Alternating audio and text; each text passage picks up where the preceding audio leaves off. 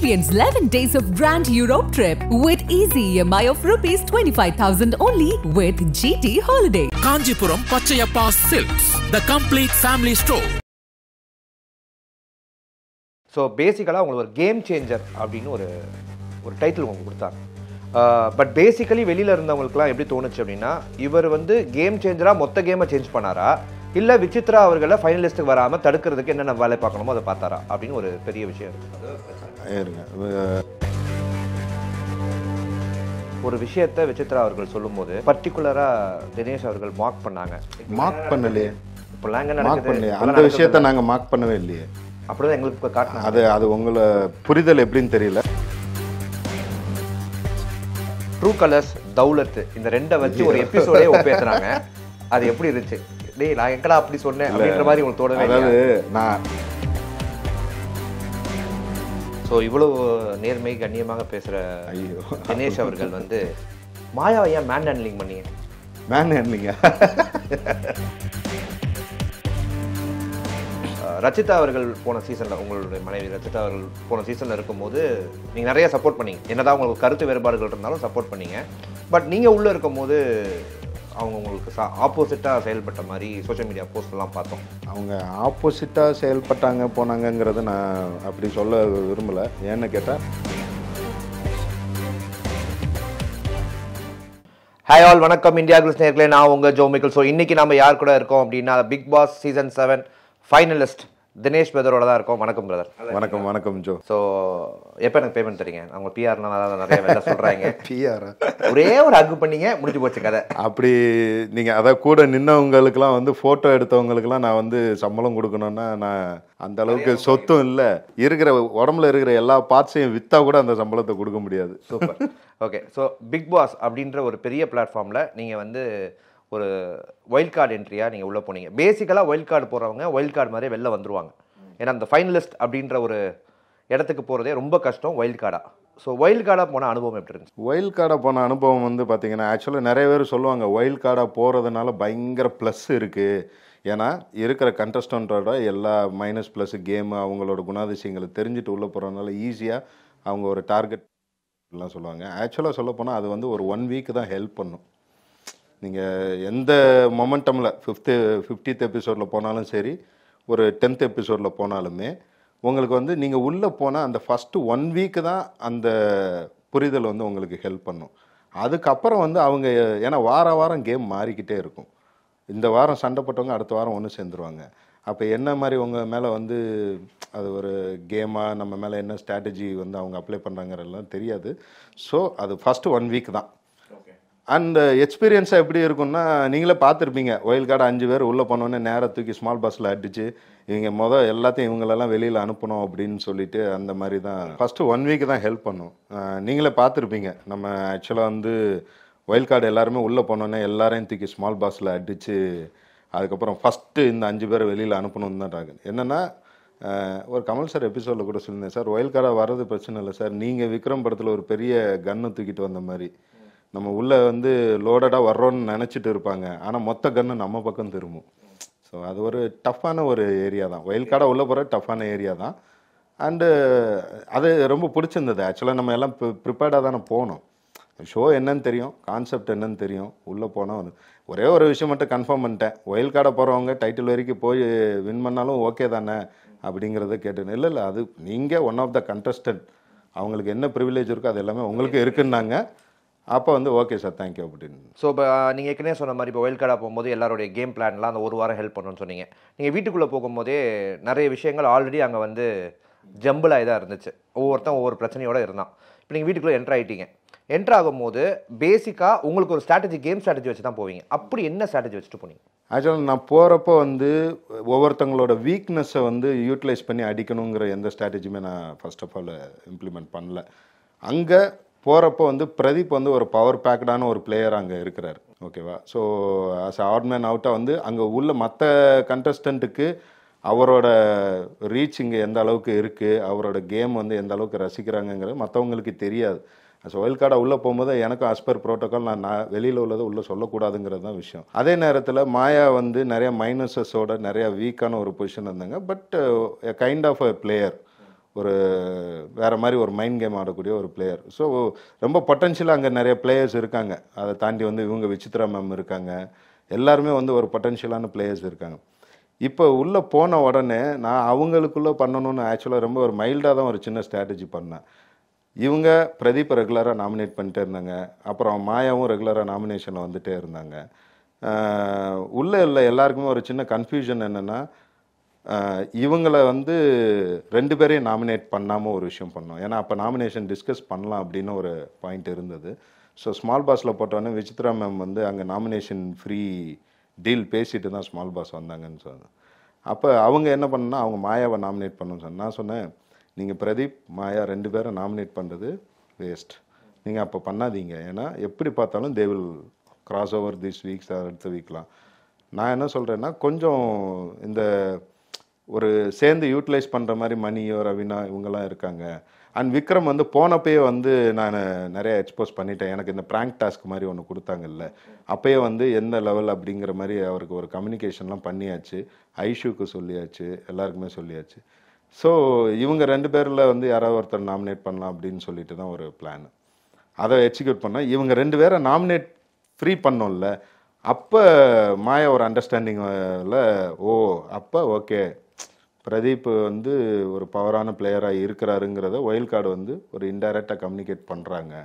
அதே நேரத்தில் பிரதீப்போட point of வியூவில் மாயா வந்து ஒரு பவரான பிளேயராக தான் விளாண்டுட்டு இருக்கிறாங்க. அதாவது அவங்களோட வே ஆஃப் பிளேயிங் எப்படிங்கிறது தெரியாத தாண்டிங்க ஒரு பவரான பிளேயர் அப்படிங்கிற மாதிரி ஒரு விஷயத்த கம்யூனிகேஷன் அங்கேயும் ஒன்று கொடுக்கணும். அப்போ மாயாவும் நாமினேட் ஆகலை. ஏன்னா விசித்ரா மேம்ல மாயா நாமினேட் பண்ணுற மூடில் இருந்தாங்க. அது பிரதீப்புமே வந்து தெரியும் அவருக்கு. அதை தாண்டி வந்து ஒயில்ட் கார்டு உள்ளே வந்து ஒரு 2 பேரையும் நாமினேட் பண்ணாமல் நாமினேஷன் ஃப்ரீ பண்ணுறாங்களே, அப்போ என்ன அப்படிங்கும்போது அவங்களுக்குள்ள ஒரு சின்ன தாட் ப்ராசஸ் வரும்ல. இதுதான் நான் ஃபஸ்ட்டு இம்ப்ளை பண்ண strategy. அடுத்தெல்லாம் go with the flow தான். ஸோ பேசிக்கலாக உங்களுக்கு ஒரு கேம் சேஞ்சர் அப்படின்னு ஒரு டைட்டில் உங்களுக்கு கொடுத்தாங்க.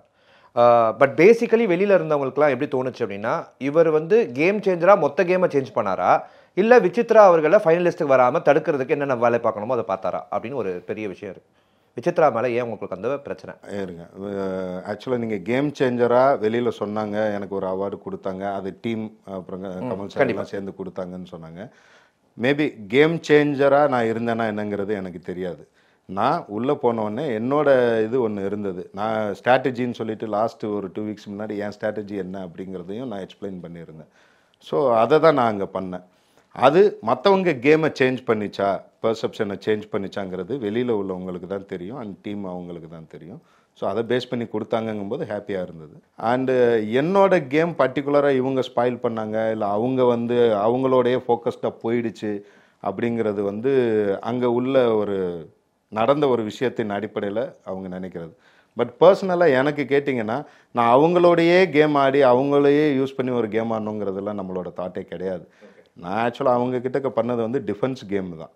அவங்கள புல் பண்ணி விசித்ரா அவங்கள பர்டிகுலராக யூஸ் பண்ணி ஒரு கேம் ஆடணுங்கிறது என்னோட தாட்டே கிடையாது. ஏன்னா எல்லாருக்கிட்டையுமே நான் சில விஷயம், ஈவன் அர்ச்சனா அவங்களுமே வந்து நல்ல ஒரு அண்ணன் தங்கச்சியாக நல்ல ஒரு ரிலேஷன்ஷிப்பில் நாங்கள் ஒரு பழகிட்டு இருந்தாலுமே அவங்களுக்குமே சில இடங்களில் நான் சொன்னேன், இல்லைம்மா நீ இப்படி பண்ணியிருக்கே, இது உனக்கு ரிவர்ஸ் ஆகலாம்ல அப்படின்னு சொல்லி அவங்களுக்கும் சில விஷயம் சொல்லியிருக்கேன்.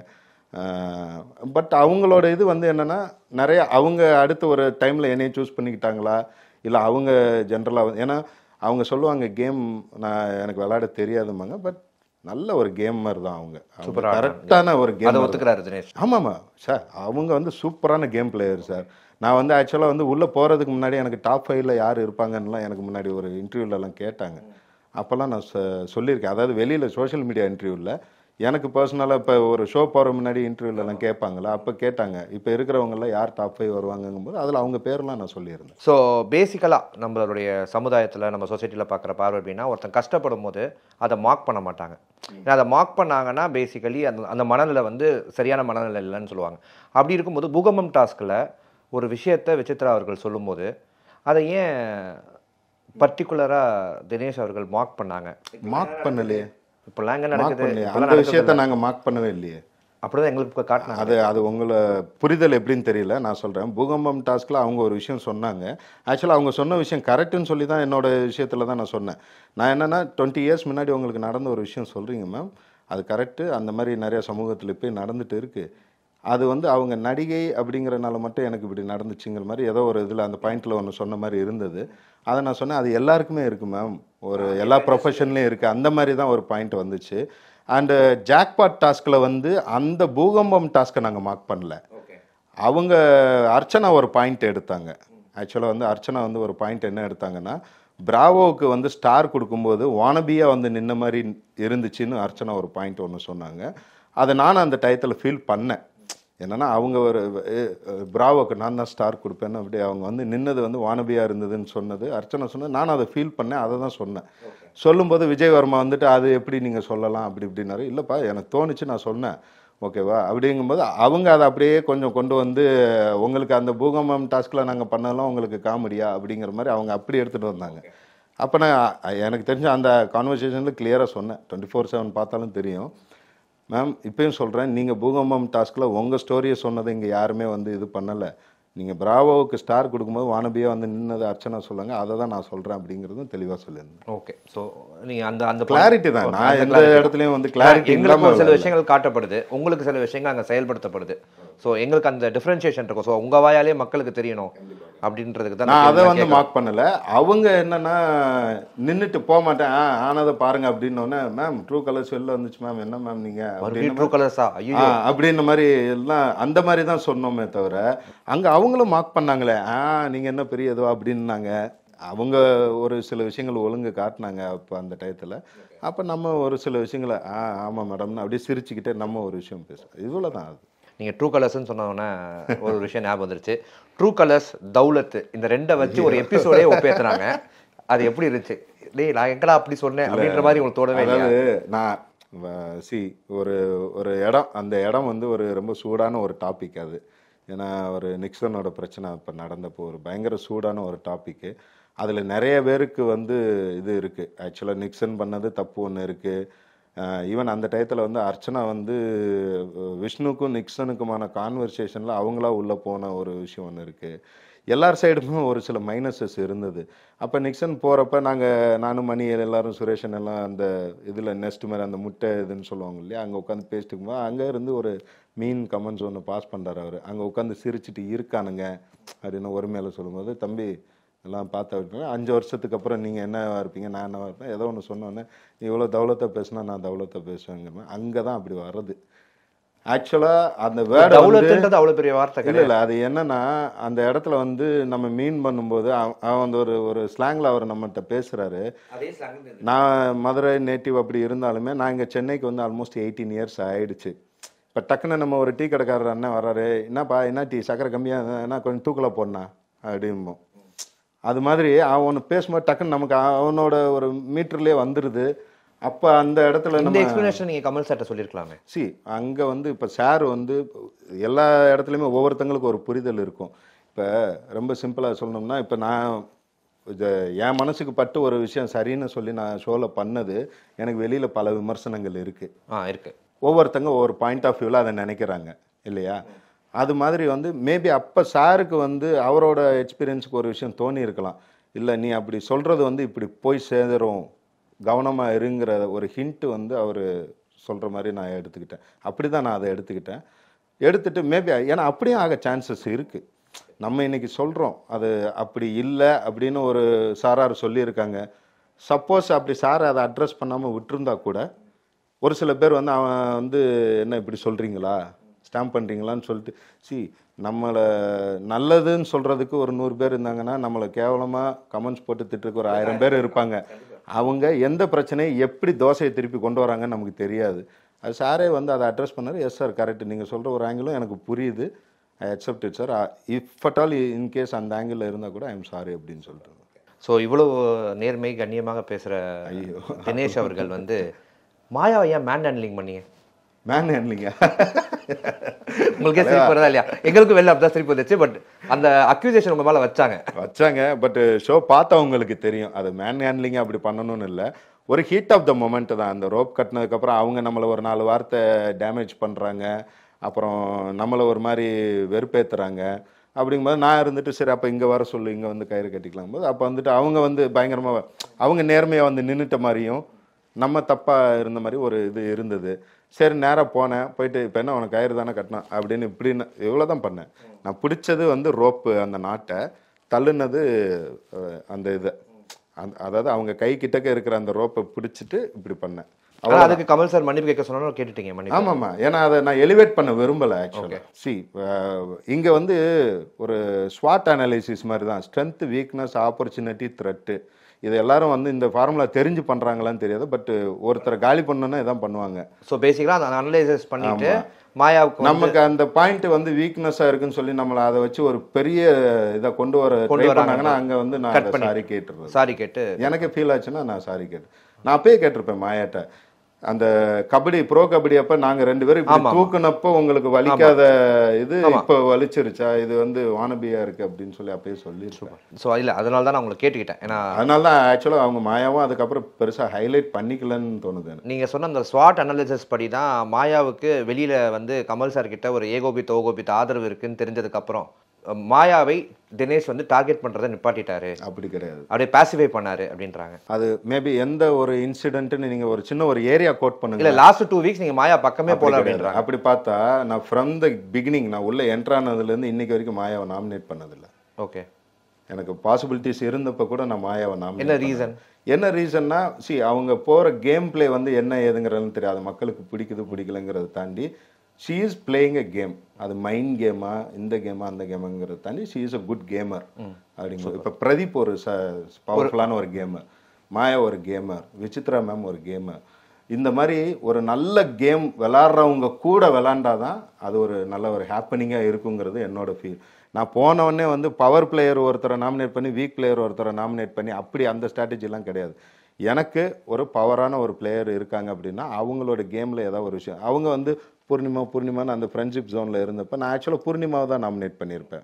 ஏன்னா அவங்களும் ஒரு நல்ல பிளேயர் தான். பேசிக்கலாக அந்த கேமை பொறுத்த வரைக்கும் யார் டஃப்பாக இருக்காங்களோ அவங்களை கிளப்புறதான பிளான். பட் எனக்கு வந்து அந்த நம்ம மேலே உள்ள ஒரு கான்ஃபிடன்ஸ் தான். நம்ம என்னன்னா டஃப்பான பிளேயர் கூட ஆடணும், அது முக்கியமான பிளேயர் கூட ஆடணுமா இருக்கும்ல. விக்ரம் கூடலாம் இப்படி ஆடிக்கிட்டு அப்படி ஒன்றும் இல்லை. நான் வந்துட்டு போய் என்ன ஸ்ட்ராட்டஜி பண்ணுறது சொல்லுங்கள். நீங்கள் ஸ்ட்ராட்டஜியே பண்ணலாம். டைட்டில் வின்னர்னு சொல்லிட்டீங்கன்னா அவரே அது அந்த மாதிரி. ஏன்னா ஒன்றும் இல்லை, சுவாரஸ்யம் இருக்காது. இப்போ ஒன்று பண்ணுறாங்க அப்படின்னா அதை நம்ம டிஃபென்ஸ் எடுக்கிறதும், அதுக்கு நம்ம பாயிண்ட்ஸ் வச்சு பேசி நம்மளை வந்து ஒன்றுமே விளையாட தெரியாதவன் சொல்கிறவங்க வாயாலேயே வந்து ஒரு அப்ரிசியேஷன் வாங்குறது தான் கேம்.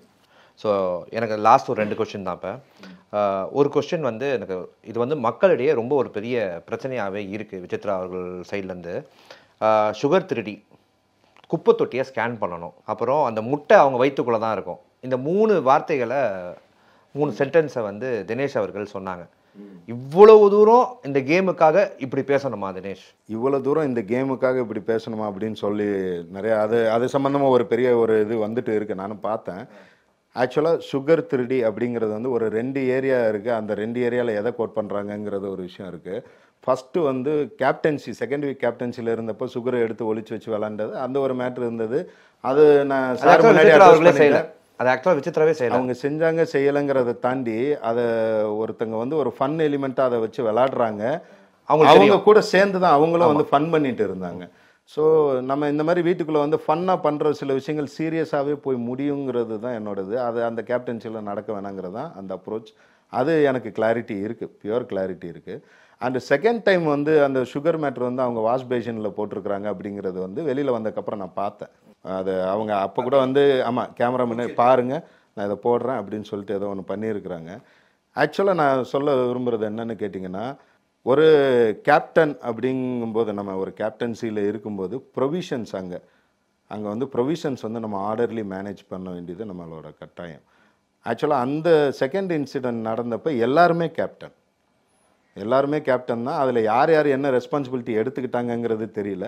பட் கிச்சனை பொறுத்த வரைக்கும் ப்ரொவிஷன்ஸ் என்ன இருக்குது, மெனு என்ன டிசைட் பண்ணுற போகிறது முதற்கொண்டு நம்ம யோசிச்சுட்டு இருப்போம். அப்போ மேக்ஸிமம் அவங்க வந்து அதில் வந்து தலையிட மாட்டேன்னு சொல்லிட்டு அவங்க வந்து நீங்கள் என்னமோ பண்ணிட்டு போங்கடான்னுலாம் இருப்பாங்க. அப்போ சுகர் வந்து பிக் ஹவுஸ் வந்து சாப்பிடக்கூடாது அப்படின்னு ஒரு விஷயம் இருக்குது. ஆல்மோஸ்ட் காலியாக போகிறப்போ தேர்ஸ்டே. அப்போ அந்த டயத்தில் வந்து அவங்க ஒரு விஷயம் கேட்குறாங்க. அந்த பிக் ஹவுஸில் இருக்கிறவங்க காலியாக போகிறப்போ ஆளுக்கு ஒரு ஸ்பூனை வந்து அவங்க கப்பில் எடுத்து வச்சுக்கிறாங்க. அங்கே ஆக்சுவலாக என்ன ஸ்டாண்டு இருந்ததுன்னா, அது மாயா தனியாக ஒரு சுகர் வந்து கப்பில் தனியாக எடுத்து வச்சுக்கிட்டாங்க. இவங்க ஃபஸ்ட்டு ஆரம்பித்த சென்டென்ஸ் என்னென்னா அதுக்குள்ளே இவ்வளோ பெரிய கரப்பாம்பூச்சி இருந்தது அப்படின்னாங்க. கரப்பாம்பூச்சி அந்த வீட்டில் இல்லை. இன்னொன்று அவங்க என்ன தான் நம்ம சண்டை போட்டாலும் மார்னிங் டீ சாப்பிட்ற போகிறெல்லாம் வருவாங்க, ஓகேவா? வர்றப்போ அது டீ சம்டைம்ஸ் நான் இருந்தால் போட்டு தருவேன், அவங்க இல்லைனாலும் அது டீ.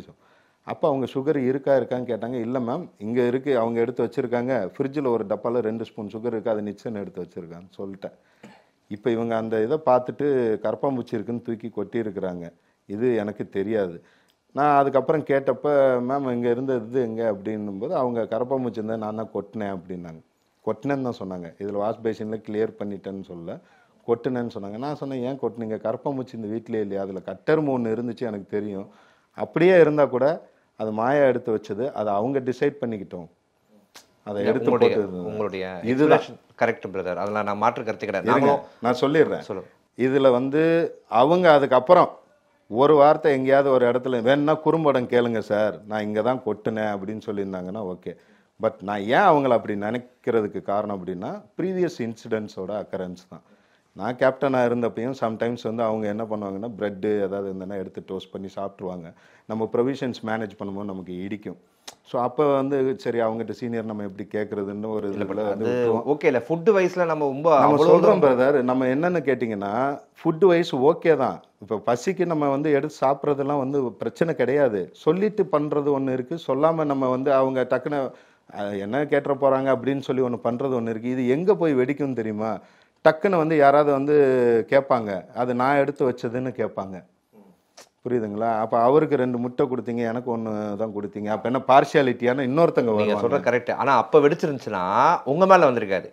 இப்போ நீங்கள் அப்போ வெடிக்காமல் நீங்கள் உள்ள என்ட்ரான இல்லை நான் என்னன்னா ஒரு இப்போ ஜோமைக்கேல் ஒருத்தர் இருக்கிறாரு, நான் ஜோமைக்கேலில் வந்து என்னவா நினைப்பேன் அப்படின்னா ஒரு இன்சிடென்ட் அவர் பண்ணுறாரு, அவர் ட்ரூவாக பண்ணிங்க எனக்கு தெரியல. ஆனால் ஜோமைக்கேல் முன்னாடி என்னென்ன பண்ணியிருக்கிறாருங்கிறது எனக்கு தெரிஞ்சதை வச்சு தான் நான் ஒரு இப்போ உங்களுக்கு தெரிஞ்சிருச்சா வருவேன். இப்போ உங்களுக்கு தெரிஞ்சிருச்சா அவங்க உண்மையாகவே வாஷ் பண்ணிட்டாங்க? அதை அவங்க சொல்லலை. இப்போ தெரிஞ்சிச்சுல, இப்போ என்ன சொல்ல வரீங்க? இப்போ ஒன்றும் சொல்ல வரல. இப்போ கூட வந்து நான் என்ன சொல்ல வரேன்னா அவங்க அந்த கப்பை வந்து எடுத்து போட்டாங்களே வாஷ் பேஷனில், அது போட்டிருக்க வேண்டிய அவசியம் இல்லை. மாயா எந்திரிச்சதுக்கு அப்புறம் மாயா இங்கே திருடின்ற வார்த்தைக்கு ரொம்ப பெரிய வார்த்தை. நான் செகண்ட் டைம் வந்து திருடிலாம் சொல்லலையே. நான் செகண்ட் டைம் கன்ஃபார்மாக நான் திருடின்னு சொல்லலை. நான் சொன்னது என்னன்னா ஒன்று அவங்க வாஷ் பேஷனில் போட்டிருக்கணும், இல்லை குப்பை தொட்டியில் போட்டிருக்கணும், இல்லைன்னா வந்து அது எங்கன்னா நமக்கு தெரியாதுப்பா அவங்களுக்கு தான் தெரியும் அப்படின்னேன். சம்டைம்ஸ் அந்த குப்பை தொட்டி வந்து அவங்க வயிறாக கூட இருக்கலாம் அப்படின்னு சொல்லி மெட்டஃபர் தான், அது தவிர அது கூட தேவையில்லாத அந்த வார்த்தைகள் அப்படின்றது எங்களோட ஃபீல். இந்த இடத்துல இப்போ நம்ம அந்த ஒரு மெட்டஃபரா இன்னொரு இடத்துல கூட நீங்கள் இந்த எப்படி நிக்சன் வந்து சொருகிடுவேன்னு சொன்னாரோ நீங்கள் ஒரு இடத்துல விட்டு கிழிச்சிருவேன்னு சொல்லியிருக்கீங்க உங்கள் ஸ்லாங்கில் இவங்களை. விசித்ரா ஏன்னு கேளுங்க. இப்போ நான் ஒரு விஷயம் சொன்னதை வந்து ஒரு விஷயம் எடுத்து இவ்வளவு தூரம் கொண்டு வர்றாங்கல்ல. ஆமாம், அவங்க எவ்வளவு என் நம்பர் ஆஃப் அவங்க கண்டிப்பா அவங்க உட்காரும்போது நாங்க கேட்போம். அதுல என் நம்பர் ஆஃப் டைம்ஸ் அவங்க ஏகப்பட்ட விஷயங்கள் பேசியிருக்காங்க. நம்ம எல்லாமே வந்து அப்படியே வந்து கேஷுவலா தான் விட்டுட்டு போறோம். இன்னொன்று என்னன்னா அதே கப்பு எடுத்து போட்டாங்களே கேஷுவலாகவும் எடுத்து போட்டுக்கலாம், அப்பயும் வந்து அவங்க கேமரா முன்னாடி காட்டிட்டு பாருங்க அப்படின்ட்டு தான் போடுறாங்க.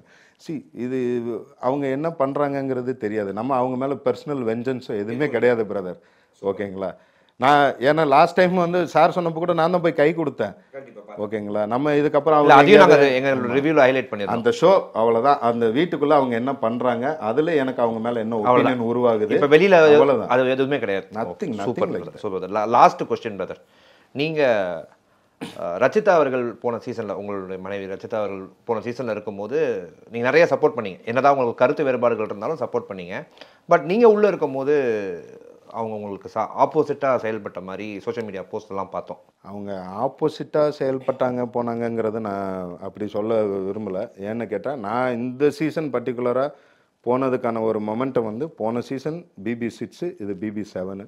ஸோ அங்கே விட்டதை இந்த சீசனில் வந்து அவங்களுக்காக ஒன்று பிடிச்சி ஒன்று பண்ணி அது ஒரு மொமெண்டமாக ஒரு ரிசால்வேஷனுக்கான ஒரு மொமெண்டமாக இருக்குங்கிறது தான் நான் ட்ரை பண்ணது. பட் அன்ஃபார்ச்சுனேட்லி அது நடக்கலை. வெளியில் வந்ததுக்கப்புறம் நான் என்ன பார்த்தேன்னா சில போஸ்ட் அவங்களுக்கு போட்டிருந்த போஸ்ட்லாம் பார்த்தேன். விசித்ரா அவங்களுக்கு அது அவங்களோட ஸ்டாண்டு. ஏன்னா இந்த சீசன் வந்து ஒரு உமன் கண்டஸ்டன்ட் வின் பண்ணணும் அப்படின்னு அவங்க எதிர்பார்த்தது, அது அவங்களோட ஸ்டாண்ட். மற்றபடி அவங்க பர்சனலாக சில ஃபிலாசபிக்கலாக போட்டிருந்த ஸ்டோரிஸ் எல்லாமே வந்து மேபி அவங்க எடுத்த முடிவில் அவங்க இன்னும் தீர்க்கமாக இருக்காங்கங்கிறத எனக்கு கம்யூனிகேட் பண்ணிச்சு. ஸோ அதை பேஸ் பண்ணி நான் இனி அடுத்த ஃபியூச்சர் என்னங்கிறத பார்க்கணும். Super brother, super brother. உங்களோட அருமையாக நீங்கள் எல்லா விஷயத்தையும் பட்டு நேர்மையாக பேசுனதுக்கு ரொம்ப நன்றி. ஸோ இந்த கேள்வியெல்லாம் நாங்கள் ஏன் கேட்குறோன்னா உங்ககிட்டேருந்து அந்த புரிதலான ஆன்சர் பப்ளிக்கு வரணும், ரீச் ஆகணுன்ற ஒரே நோக்கம் தான், வேற ஒன்றும் இல்லை. ஸோ இந்தியா கிளிட்ஸ் நேயர்களே, தினேஷ் அவர்கள் மென்மேலும் வளர்ந்து பல சீரியல்கள் பண்ணி பல சினிமாக்குள்ளே வந்து அவர் ஏதாவது பிஸ்னஸ் பண்ணாலும் பெருசாக வரணுன்றதை இந்தியா கிளிட்ஸ் சார்பாக நாங்கள் வேண்டிக் கொள்கிறோம். நன்றி, வணக்கம். Thank you Joe, thank you every one. So இவ்வளோ தூரம் நல்லா சப்போர்ட் பண்ணியிருக்கீங்க அண்ட் ரொம்ப ஜென்யூனாக வந்து உங்களோட அன்பை காட்டுறீங்க.